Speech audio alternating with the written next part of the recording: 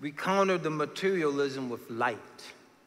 And just as our religion is a religion of love, it's a religion of light.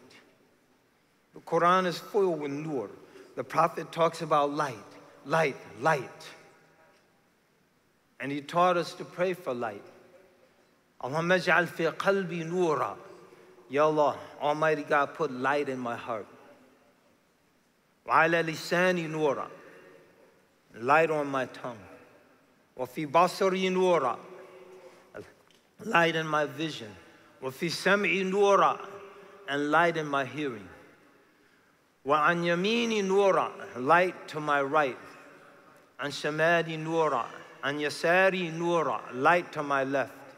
Baina yadayya nura, light before me. Wa min khalfi nura, light behind me. Wa min fawqi nura, light above me. Wa min tahti nura, light beneath me.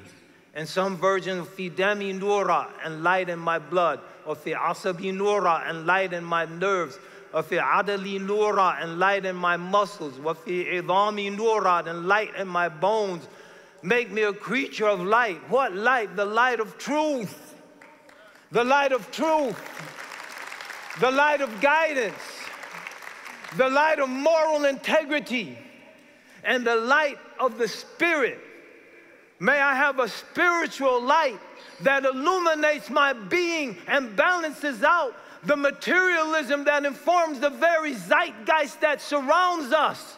This is how we restore the balance. And when we are enlightened human beings and we come together and we form an enlightened community and we join with other enlightened communities, we will bring more light into this increasingly dark world.